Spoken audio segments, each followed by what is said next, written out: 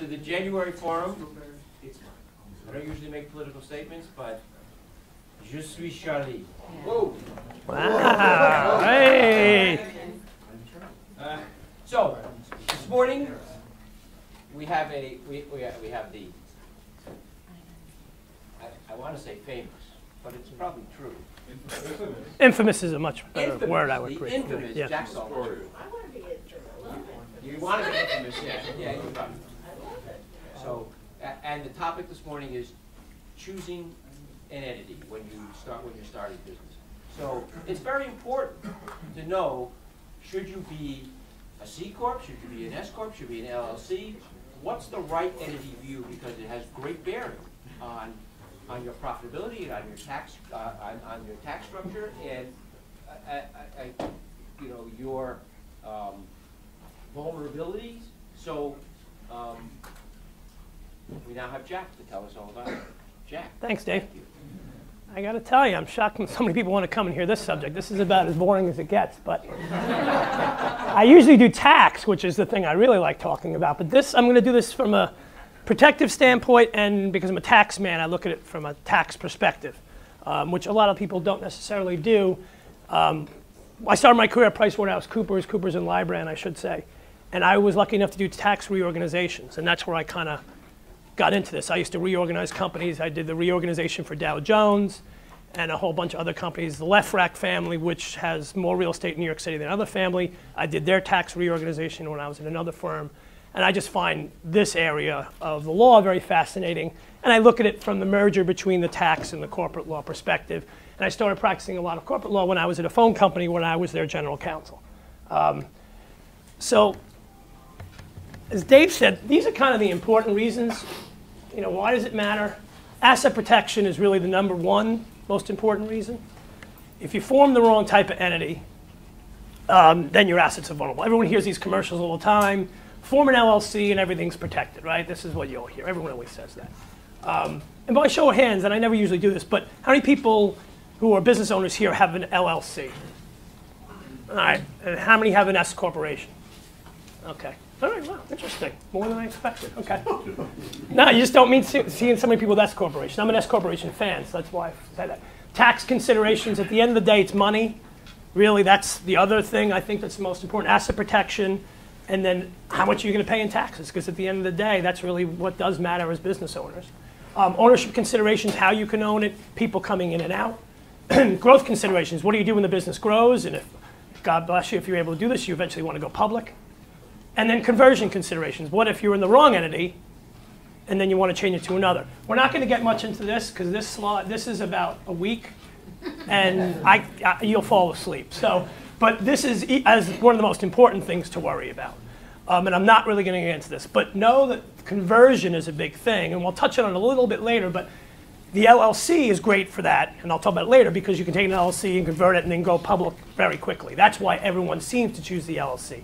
And that was all the rage in the late 90s. But now the LLC isn't always the way to go, which I'll get into later. But this is something that you literally go out to California and you sit in a room with a bunch of lawyers, 500 people, and you pay like $3,000 to learn how to convert stuff. So we're not going to touch on that because everyone would walk out anyway, because it's all like Internal Revenue Code stuff.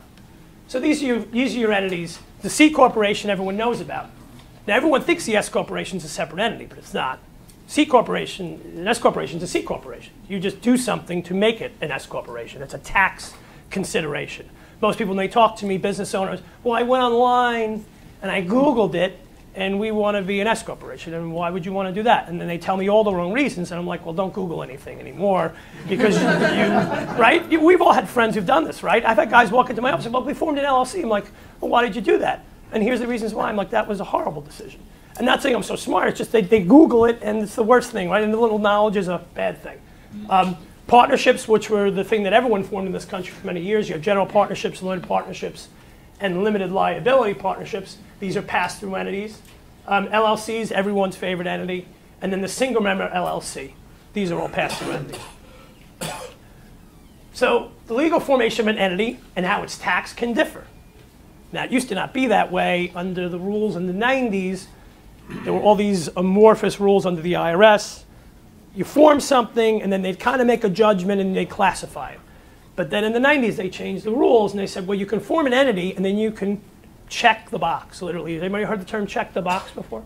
Yeah, right? So you have a form, and you form a company for one reason, and then you could tax it in a different capacity, which is a fascinating concept, which has been a boon for tax lawyers, to be honest with you. When I came out of law school, this was all fairly new because I'm an old man, and these guys, like, they can't actually be doing this. Like, this is like just, I was the Big Four, I was at Coopers and Lybrand, like, this is the greatest thing that ever happened to us, because now we can advise at the very beginning. Usually the clients came to us when they were already operating. Now we get the phone call in the beginning, we're funded, and we want to do something, what type of entity, and then, to be honest, we'd write like memos on what the best answer was. And this was a boon for the Big Four firms at the time. And now it's a settled piece of law that most people know about. So you can form literally any type of entity to a degree, with some exceptions, and then check the box to have it taxed a different way. So sometimes people make the mistake is they form an entity underneath, and then they check the box and tax it the wrong way. And again, that's a nuance I'm not going to get too deep into, but just know that sometimes what something is and how it's taxed are not always congruous, okay? And by the way, when you check the box, you have to stay that way for 5 years. You can't flip-flop it back and forth, which a lot of people think they can. So the C corporation, the term piercing the corporate veil, that's the most important thing you have to think about when you're forming a company. At the end of the day, the taxes do matter, but you don't want someone coming into your life and grabbing your stuff, right? So piercing the corporate veil means the corporate veil gives me a protection. I form a corporation today, and all my assets, my home and everything else are protected as long as I obey the corporate rules. I have meetings and things like that. You know, and a lot of people who closely hold C corporations and S corporations, they don't obey on any of those things. And they should, but most people don't. But generally, the courts don't go against you. The C corporation has been around forever. It's been around arguably since this country was owned by England. So the tax law and the case law is very, very strong. If you form a C corporation and you do some bad things, it's very difficult for them to get to your house in the Hamptons or your Upper East Side apartment. It's almost impossible. There are things you can do that if you don't hold up to the certain levels of what a corporation is, and you don't have meetings, you don't have agreements and stuff, if you're a real company, they can pierce it. But generally, it's very hard. And you've got hundreds of years of case law that are protecting you. And I say this for a reason, because this is important. Corporations, people forget how important a corporation is and how strong it is. And if your concern is, let's say, I had a company that used to build beds. They made beds for a living. Unbeknownst to me, beds are a highly toxic thing to build. Very, very difficult to build, and there's all these chemicals that basically wreck the environment. And what they did is, every company that they had in a different state, they formed another C corporation, because their lawyer was so paranoid, because they had been, this guy used to work at another bed company, and they were sued out of business. And they were an LLC. And they got through, and they got some of the assets of the company, and they weren't afforded certain protections, and the insurance wasn't good. So now they formed all corporations, and it was impossible. They made sure they followed all the dogma of the C corporation, and they were protected. So the case law is very, very strong in protecting assets for C corporations. The problem is you pay for that, right? It's doubly taxed. So the entity itself, IBM, is taxed, right? And then the dividends that go out to the shareholders, those are taxed. That's what the term double taxation means. So you're paying a price for protection. But if you're a big company, you don't mind paying that price. Apple and all these other companies, we all get dividends at some big company. You pay tax on that. And then Apple also, well, not Apple, they don't pay taxes, neither does General Electric, but they're supposed to pay taxes, right? They're supposed to pay taxes. And then this is the weird thing that is unique to only a few countries but ours, is people who remember, despite your political leanings, Romney said, well, corporations are people, right? That doesn't make any sense. Well, they are people. This is, I think, the earliest case I could find. 1819, the US Supreme Court said, no, they're a person. And the reason they're a person is because they can enter into an agreement. So one corporation can enter into an agreement with another corporation. And they made the analogy that only people can do that. And they said, well, no, if corporations are doing it and one corporation can sue another, they're really people in some regard. So they have what's called personage status. It's not really people, it's personage. It's kind of a amorphous thing. People have feelings, families, and things like that. But corporations are afforded protections that people are. And that's a whole other discussion of whether corporations are people, but it's personage treatment, for lack of a better term. And the income is only taxed to a shareholder when it's distributed for a C Corp. There's no limitation on anything you can do. The phone company that I was at had 6 rounds of funding. They've been bankrupt twice since. You've heard of them. They're called Broadview Networks. They're downtown. They were horribly run, but the guy whose father was on the board, the chairman of the board or whatever, and his dad, all his buddies were bankers, so they just kept raising money. We had like the C series, the D series. You've heard about these things before? That's why people have C corporations. It's very flexible, raise capital, do whatever you want. You can pay out basically any level of compensation to officers in a company, as long as it's reasonable, which I don't even know what that means anymore. There was a law, I don't know if anybody remembers, under the Clinton administration, regardless if you're leaning for Clinton, he tried to change the law and say this term reasonable. Originally, he put a cap that you do not get a tax deduction for over $1 million if you're a corporate officer. But then they came up with all these creative stock option things and everything else, and then they changed the law because it wasn't working. So it used to be they've tried to rein this thing in, as we all know, because we all read the newspaper in here, that doesn't happen. But originally they tried to do it. The term still exists in the law, but it doesn't really mean anything. And generally, C corporations are the only things that can be publicly traded. There are exceptions. There's publicly traded REITs and publicly traded partnerships. I won't get into those, another boring subject. But mostly everything publicly traded in this country and worldwide is some version of a C corporation, okay? Converting a C corp is very difficult. That's why when you make this decision, you've got to be really careful on why you're doing it, because when you form a corp, you're kind of hemmed in. And even if you want to change, let's say 5 years down the road, because you checked the box, you've got all these asset considerations. And if assets accumulate in value and things like that, when you liquidate and you distribute, there's all types of capital gains that come involved. It's not easy to do it. And so there's double taxation. So be careful if you're going to form it. Make sure you want to stay that way. If not, it can be very difficult to get rid of. Now, this is my favorite form, is the S corporation. I'm an S corporation. Basically, it's a C corporation, and you file a form. And you say, okay, I check a box. I do 2 box checks. Is basically, I file election for the 2553, and then basically, you're now hemmed in as an S corporation. Admitting shareholders, additional shareholders can be a little bit difficult. Transferring of interests can be difficult, and there's strict revenue allocation. More or less, if it's 40-40-20, the revenue's got to go 40-40-20, profit sharing and things like that. C corporations are a little different, obviously. There's a lot of things you can do. And then obviously LLCs and partnerships we'll talk about are different. S corporations are very strict. And most of the time you want to really be in bed with the people you're in an S corporation with. And there's a lot of requirements. Only domestic corporations or eligible entities can be involved. Those are partnerships or LLCs. They can be the underlying entity, right? You can form an entity and then check the box to be an S corporation.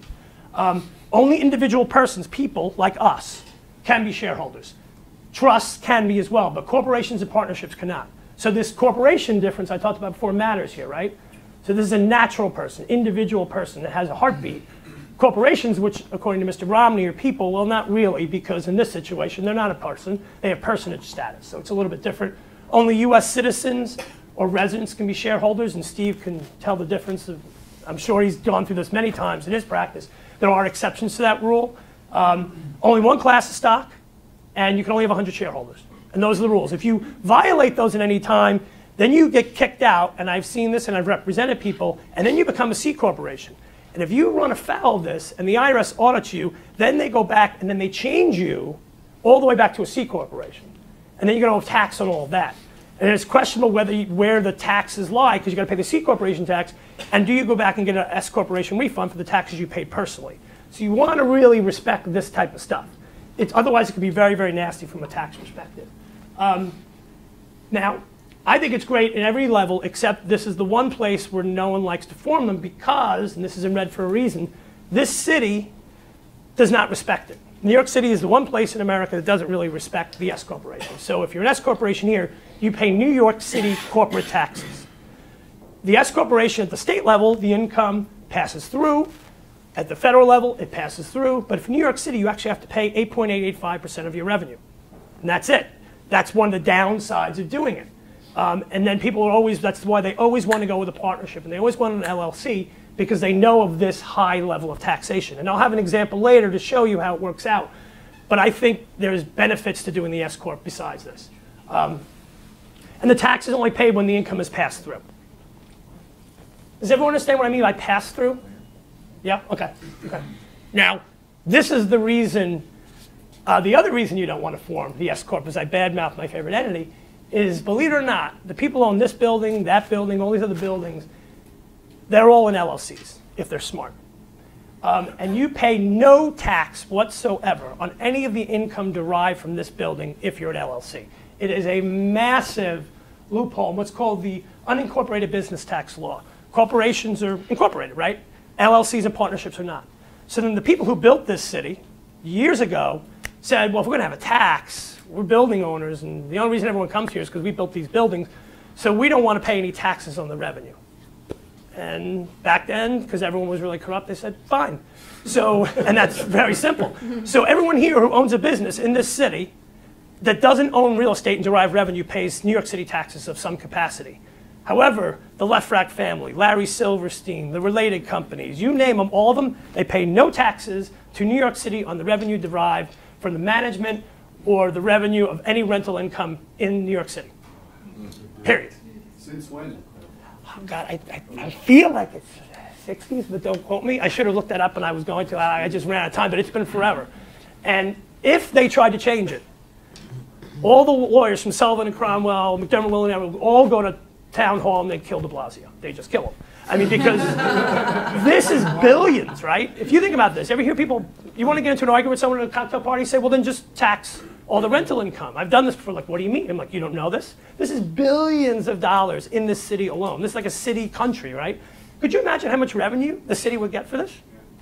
But they don't do it because we have powerful lobbying in this city that would never allow for it. So I just wanted to point that out.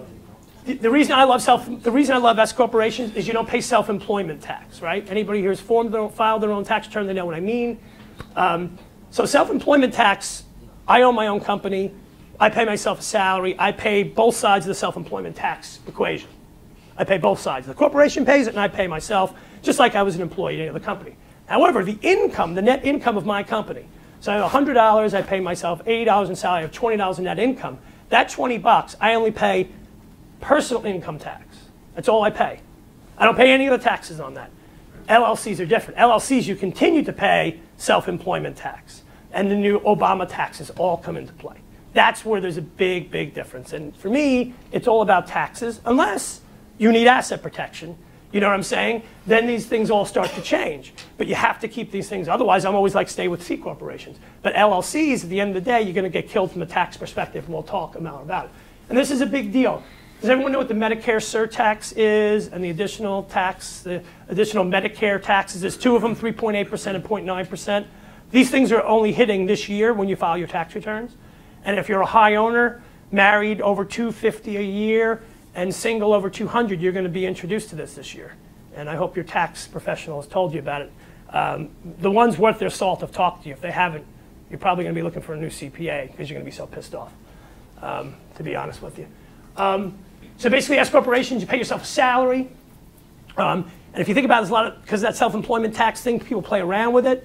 So you pay yourself less salary, so you don't pay as much self-employment tax. And then the net income pays in, and you only pay the personal income tax. It gets a little dicey. The one fun thing about S corporations in the first years, for those who started their own, you can do some really fun things. I have a lot of bookkeeper friends, and they've explained to me what you can do in the first few years. When I first formed it, I didn't think about this. What you can do is you can go to Paychecks. In 2014, you work all year, you draw down out of your operating account, you take money out of your operating account, you pay no taxes all year. You call Paychecks on December 15th, say, I had $300,000 revenue, I pay myself $200,000 of salary, and I want to withhold $40,000. Now, in any other situation, you have a major tax penalty for not paying taxes all year. Not if you're an S corp. Basically, Paychecks puts you on an annual payroll, all the money gets annualized back, and you're free and clear. Meanwhile, you've had the money all year. Now, my old partner at my old firm, Shelly Gotch, I don't know if anyone knows her. She's been in this city for years. She's the one that turned me on to networking. She's the one that flipped me from an LLC person to an S corp person. She sat me down one day in a room and explained all this to me years ago. And I was like, oh. And she goes, this is the thing that you want to tell your smaller clients, because this is something people don't know about in those for a few years. And I tell people this. I'm like, well, what do you mean? And I'm like, yeah, you can just withhold all at the end of the year if you're an adult enough to keep the money around, which some people spend, and then they're completely burned. And my bookkeepers say, don't advise your clients unless you know they're putting the money aside. Because what happens is tax bill comes due, 15.3% of your self-employment tax, and then whatever the withholding is, like, oh my God, I owe $80,000. So that's why most of the time you do it quarterly, or you do it every other week. But if you're adult enough to do this and you're investing your money in other places, like if you have money with Lorna's company, you're investing in properties, then you can do that. And also you have all this money you've used all year, you pull it out and then you pay it. And it all goes annualized back. The S Corporation has so many loopholes. They're actually trying to close it. I don't know if anybody knows this. Under Obamacare, people complained because the S Corporation gets such favorable status. Because outside of New York City, there's never a reason to form an LLC unless you're going to have people coming in and out. S corporations are so favorable in every other state, there's no reason to ever form one. If you do business here, there's a tax problem, like I talked about, we'll get more into. But outside of New York City, there's no reason to ever not form an S corporation because of the tax play. Quick question? Sure. You're using the term S corporation, saying that these companies have to form as an Inc. But can you be an LLC and elect an S corp tax? You can, but and does that fall in the same category as when you're talking about you can, but most people would never do that. It's a very tricky play. There's no reason to normally do it because why would you form an LLC? Because as I said, the LLC case law of protection of assets is 20 years old, right? 1994, 93. You got hundreds of years C corp law. And LLC cases have been pierced. You know this as a corporate lawyer. There are instances where they pierce the corporate veil and they grab the personal assets of it. So most people would never form an LLC and change an S corp unless I would tell them or you would tell them afterwards, like, oh, you didn't realize that. Generally, you will form a corp and then check the box. You can do it, but it's almost self-defeating because now you've weakened your legal position, right? Because you get sued based upon the legal formation, not the tax. For the purpose of this discussion, S corp really means Inc. Right, yeah, Inc. Yeah, but do you understand what Craig's question was? He's saying you form an LLC underneath and you could check the box, sure, but the LLC doesn't give you the same asset protection as the C corp, so why not form a corporation and then check the box as an S corp? Does that make sense? Yeah. No? Yes? No, I'm looking around. Does that make sense or no? Okay. Okay. See, there's a difference here is if you're LLC, they are supposed to pay salaries. They can't pay shareholder salaries or anything else. You have to pay a draw for people who own LLCs in this room. And then you got to make a quarterly estimated payment, right? Every quarter, I've done that before. I was a partner at a CPA firm. You're going to make that. And that has a big effect on your cash flow if you're making that March, June, September payment instead of making it in December. And then you can do whatever you want. You can do and change it around. But you got to hit your mark every quarter. And if you're underpaying a quarter, then you got to annualize it. And it's a big headache. Meanwhile, at the S corp, you don't have to worry about these things. Payroll is a big deal. I won't get into this because I'm probably running long. But this is the big number, 15.3% payroll tax. Again, FICA payroll tax is only basically on the payroll, but not on the income of the company. But you got to be careful. You got to make sure you pay the right salary. You can't underpay yourself. This is a huge audit risk. People sometimes pay themselves. They have $1 million company. They pay themselves $40,000 a year. The IRS, they come in and audit you, and then they hit you with a massive penalty. Okay? So what's reasonable? Some people try and do zero, which obviously no one works for free. Some people do oddly minimum wage, below minimum wage. I've seen that before. What's reasonable? It's not defined. You just kind of got to go back and forth. One of my clients, basically, he has $4 million and he pays himself $150,000. I tell him he's underpaid every year. He refuses to listen to me. Luckily, the IRS has not audited him, but he will not pay himself anymore. And he's got a massive exposure. But he doesn't listen to me. He's my oldest client, but he's like, screw him. So he just does whatever he wants. And I'm like, okay, that's your choice. I'll move along here. Okay. So Jack, what is reasonable? How do you determine what's a reasonable? Well, I think what you do is you look at the market. Company the same size, what do they generally pay? And you try and figure it out from there. If you have a $4 million company, you're paying yourself $100,000, it's not reasonable because you're the CEO. So I look at it as a ratio, and basically you look at the marketplace and what it pulls. The flip of it, the problem is you can overpay yourself too, right? So you have $300,000 in revenue, you pay yourself $250,000 in salary. That's not okay either, because the IRS is saying, well, then you're not paying enough income tax on the other side. So it's an odd sliding scale. There's no rules on it, which is how the IRS makes their money, because they come in and audit you and they never tell you what they want, which is one of the reasons tax lawyers, I guess, have jobs. The important thing here is that if you screw this up, payroll tax, you pay 100% of the taxes. That's the penalty. It's really severe. And I wish I had a clear answer. And it's all case law. Again, you'd fall asleep if I went through all the nuances. But if you have that question, call a CPA, call another tax lawyer, call me. And then basically what you do is you look at a study and you say, this is what the industry does. On a percentage basis, David. You say, okay, if you own a technology company, Cy owns a technology company. What does the CEO of that company pay? And then as long as you have those documents, you're fair. You start playing around, you get yourself in trouble. Moving on, partnerships, I won't get too much into them. Basically, used to be the most common thing in this country. You have general partnerships, limited partnerships, and limited liability partnerships. Pass-through entities, again, everything moves up. The partnership allocation rules are very complicated. Similar to S corporations, tax is paid at the partner level. General partnerships are very dangerous to form. No one really does them anymore because the IRS and the states have changed it, but generally you're on the hook for everything. If you remember years ago, for the older folks in the room, everyone was a general partnership. That means you could pierce, there was no corporate veil. They come in, if you screwed up, they take your family, your life, your house. No one does those things anymore. They're basically unheard of. Limited partnerships are what most other people used to do before the LLC came along. Basically, you'd have a general partner. He was exposed. Everyone else was an investment partner or a limited partner, and they had no exposures in any way. Certain protections were afforded to them. And again, all this, unless you're a limited partner, the general partner and the limited partnership has all the self-employment tax issues. Every piece of that income is all subject to self-employment tax, which are big numbers.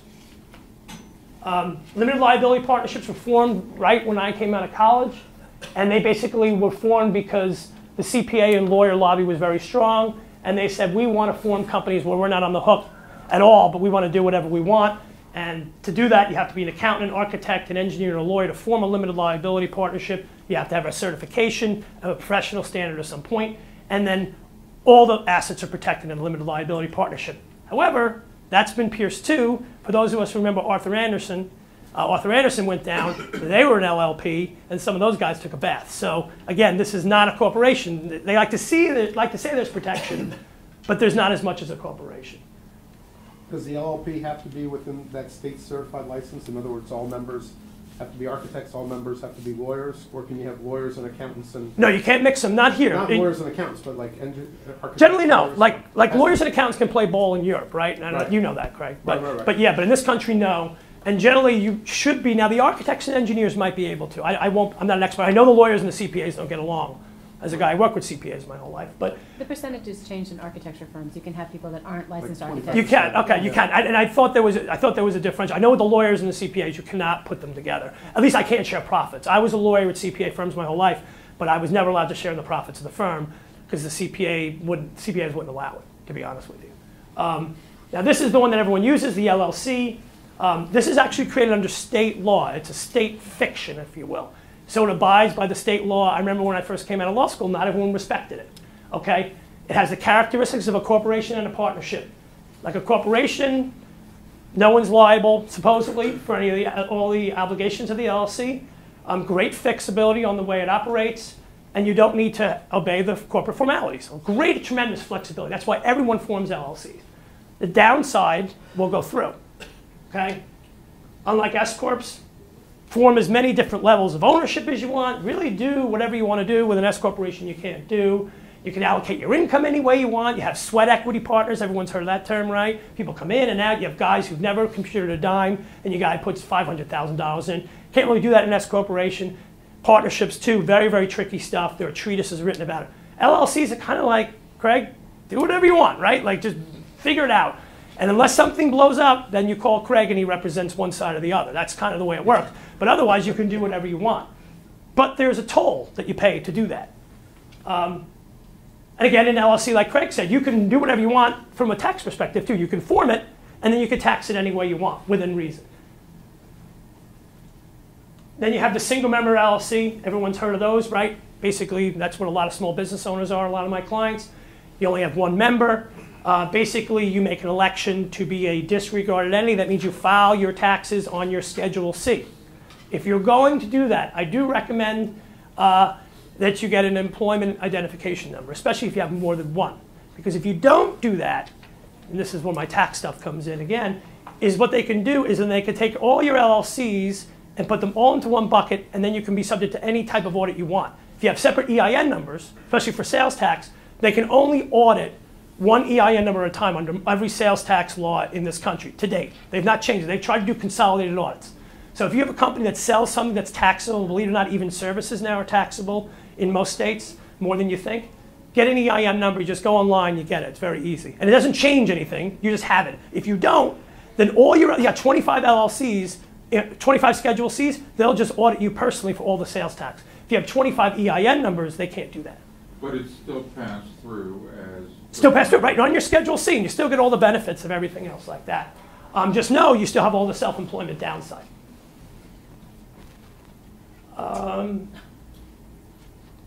So they checked if they want to be taxed as a partnership, you can be disregarded. Like I said, most multi-members usually choose partnerships. Most people don't do what Craig said. They don't form an LLC and go corporation because they're like, well, why would I do that? Let's just be a corporation and go the reverse. But sometimes it's done, and usually it's done after the fact. Because someone comes to Craig or me and they're like, well, we didn't know what we were doing. And you're like, well, you made a mistake. And by the way, you're only operating in New Jersey. There's absolutely no reason that you should do it any other way. And the tax benefits are much stronger. The downside is this. All non-passive income is subject to self-employment tax. Okay, you could transfer the LLC interest, entrepreneurial enterprises, people come in, they come out, right? Films, hotels, right? Anytime you see a movie now, it says, whatever movies, Selma, LLC. It all says that because you can get guys in and out real quick. Money goes in, money comes out. Very simple to do, okay? But there are tax consequences to it. And that's why the self-employment tax number is dangerous, okay?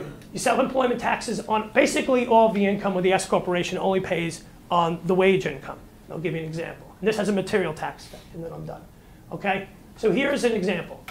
Married filing jointly, two 50% owners, A and B of an S corporation. 700 of revenue, 80 expenses, 420 of salary, 200 of net income.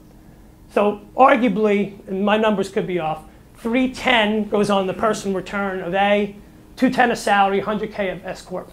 None of that additional income is subject to the Medicare tax surcharge from Obamacare. Okay, so this is your tax bill. This has to do with the ceiling on the self-employment tax. Medicare tax, by the way, has no ceiling.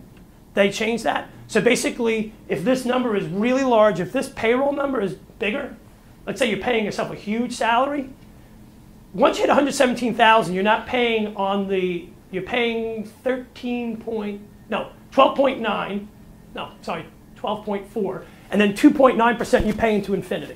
So if you have a really large company and you're an LLC, you're going to continue to pay tax into ad infinitum. That's 2.9% plus the Obama taxes on top. So you're looking at 7% of tax on top that goes on forever. So if you have a big company and you're an LLC, you can get yourself in a lot of trouble where an S corp does have some level of control. Okay? So that's what it comes down to. The state tax, here it is. And this is the share of the tax bill at New York City because you pay the 885% I talked about before. So this is the total tax bill to the S corp and the shareholder, all put in. Now, I'm only counting the one shareholder's portion of all this. If you do this as an LLC, though, right, you got two 50% owners, same thing. Now you're going to start having the Obamacare numbers kick in. Remember I told you the $250,000, there's a threshold you must cross, but everything else goes in the pot. So now what you've got are these numbers. All the red ones are new. So you got this number, which didn't exist before. You got this is not that big, and then you have that number. That's the net income number. That's the number that hurts you. If you've ever seen a K1, right, that's line 1 on your K1. The 1065 K1 and the 1120 K1, 1120 SK1 look identical, right? They're harmless. Line 1 net income. That net income on your S corporation, you pay no self-employment tax. For the LLC, you pay this tax. And that number starts to add up. It gets really significant. And then this is what it comes down to. This is the only benefit. You're in New York City, so your tax bill is half. You go to $4,000. So what you get here is this number. And you get $13 additional $1,000 for nothing. You're just donating the money. And then, and this is my last slide, so I'll take questions after this. But you're just donating the money. And like, for what benefit? And that's why I always talk people out of LLCs, because for people who have LLCs that are growing, this number starts to get really big. If you've got a profitable company, as Mike shakes his head because he works with guys who own LLCs, and Mike has helped me with clients and given me clients that I've talked out of doing this exact thing because I'm like, all right, in the beginning you're going to make $500,000, but you think you're going to make a lot of money, right? I'm like, well, what happens when you make $2 million? When you make $5 million? Then this number is astronomical, and you're like, why didn't I fire my CPA and my lawyer? And usually it's a non-tax lawyer, right, that forms the LLC. Or it's the CPA. Nothing against CPAs, because it's just an easy way to do it. The S corporation, you got to look at the numbers, you run models, and figure out how the tax play plays out. But if you assume the company is going to grow, and it's not a closely held S corporation, I mean a closely held company, and you think it's going to grow, you always want to go with the S corp, because otherwise the LLC numbers from a tax perspective get out of hand. I've had people call me up and say, I'm paying so much. I'm like, now my assets are valuable. In the beginning, I put $500,000 assets in. Now the assets are worth $5 million in my company. I'm like, well, good luck converting, because you have all these tax considerations that you didn't know about, and you're getting crushed, and there's no way out unless you pay the tax toll. And to do that, that's like putting a bullet to your head, because it's just gigantic, and there's no benefit to it. So, Matt, I'm sorry, go ahead. This is my last slide anyway. So if you have an LLC, though, do you not have some more flexibility in, I'll call it, personal business expenses than you do with the sub-S? No. No. No, not at all. No, it's the same. It's the same. It's basically reasonable expenses. You have to prove why you have the expenses. And by the way, I'm doing a personal income tax audit for someone right now, and her paperwork is really bad, and it's with the state, and it's very, very difficult. I had one a year ago, same situation, made more money, and her paperwork was pristine, calendars, you know, proof of why she did it, the business outcome of the meetings, all those type of things. If you don't have those type of things, Matt, it doesn't matter what type of entity you are. S Corp, C Corp, same thing. You could be a closely held C Corp. I do a lot of work in the construction industry. All those guys are C Corps. They don't even want to be S Corps. They're like, we're a C corporation. We're fine paying that money, and all those guys have to keep track of everything. And the ones that don't, I had one I went through, and it was horrible. I went through, they had everything lined up, and the state didn't touch them. So.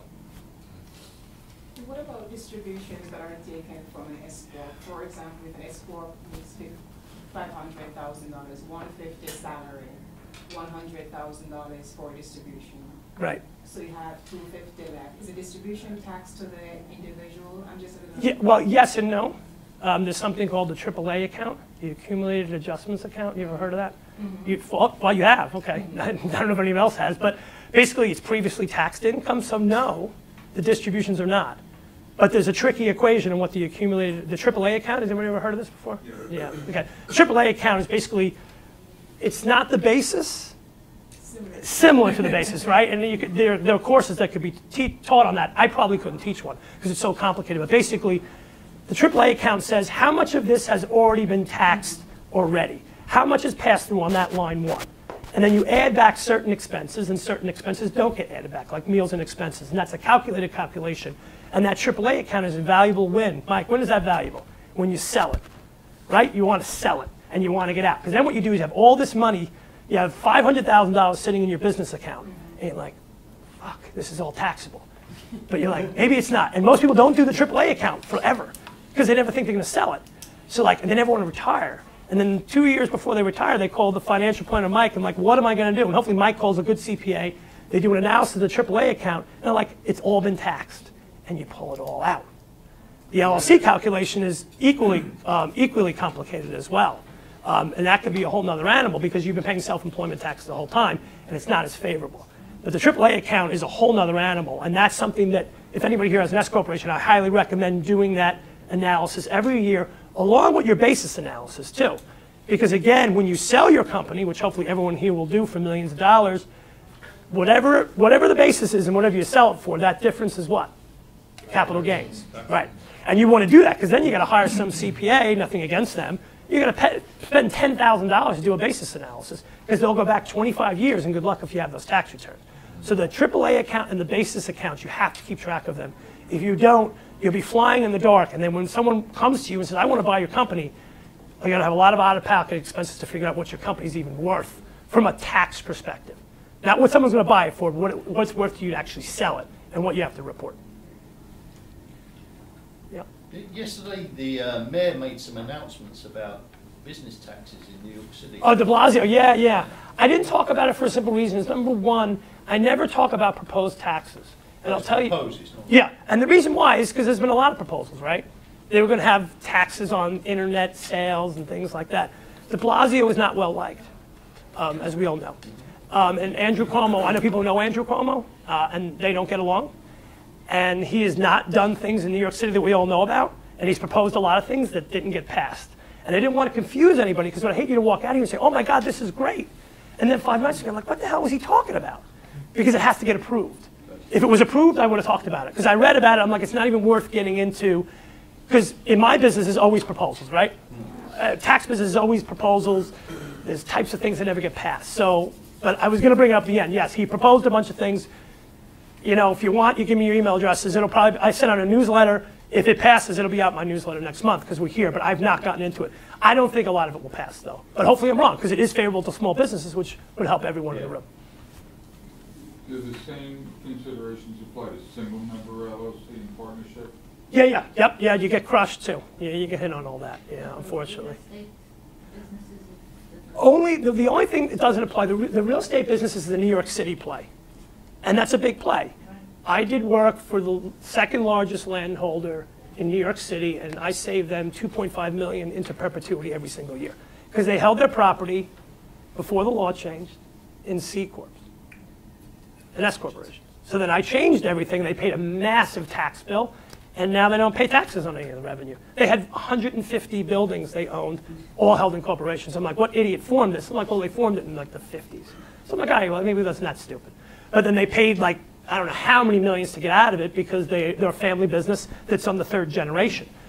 It's very difficult. That's why people here, if you let anyone owns on land in this city, it's never in a corporation. That's when what I'm saying about S corporations makes no sense. If you have friends who own land, like, that guy's crazy. Well, because they're business, they're landowners. If you're not, I like the other way. So, anybody else? Oh. How easily can you change from LLC to S corp?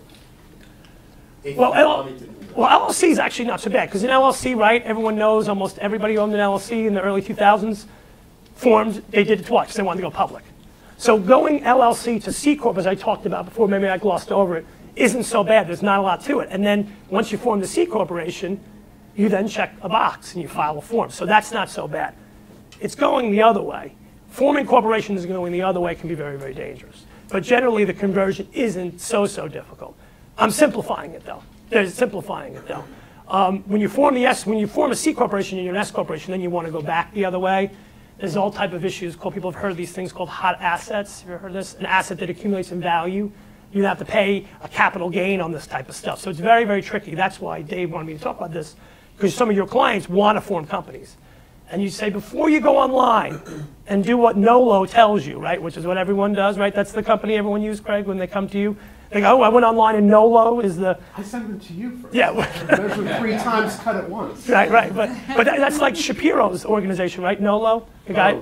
Yeah, that's Shapiro's organization, yeah. LegalZoom, that's part of NOLO. I think they're all the same thing. He's wrecked millions of companies in this country as a result of it. So just follow with this question. If people are doing a pass-through LLC, can they check the box to S and do the savings, or they have to convert then to an A? No, you can, but again, why would you form an LLC? But if you did it, already in the business. Yeah, you could do it, sure, but then there's a timing issue. If you're an LLC, you check the box to be a partnership, you got to wait 5 years to go back the other way. That's why I said in the beginning, you're stuck. Right. If you don't do anything, you got to make your decision. I don't know why you'd ever do. For the turn of the century, like you're saying, 2000. Yeah, those guys are converting. This is the time for them to convert. evaluate and refer. Right, especially if they're outside the city. If you're outside the city, it's easy. I have people in New Jersey, I'm like, why would you ever do anything different? You know, and they're like, oh, because of the city stuff. I'm like, you don't pay taxes to the city. My accountant told me that. And I'm like, oh, okay. So, hope this is helpful. Oh, sorry. Is there a statute of limitation to elect the S corp status? I think there's a 3 years, right? Oh, you mean when you form the C Corp? Well, you have to check the box 2.5 months into the year. So that's March 15th from the formation, or 2.5 months from when you formed it. I do not recall, and it's a great question, I won't lie to you, no one's ever asked me that. I don't believe you're ever in a situation that you cannot check the box. I can send you, I know what you're saying, so I formed today C Corp. 3 years out, can I make myself an S Corp, is what you're saying. I don't know, and there are tax implications at that point to doing things, because S corporations aren't taxed and C corporations are. If you want, I've never been asked the question before, because usually the decision's made fairly quickly. Right, but someone who doesn't have the knowledge of the S corp, they probably would not have made that election. Right. What if after coming to a seminar like this, they learn? Yeah, no, I won't lie to you. I'm not quite sure. That's a fantastic. I've never been asked that question. But great. Well, anything else? S corp. That's right, Dave. So who knew?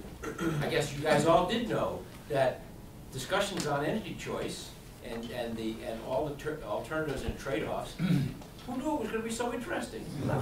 That's I'm why we're here. powerful. I did. That's why you did. I knew you. I had extra copies Cool. for it. So how good was that? Thank you so much. Thanks.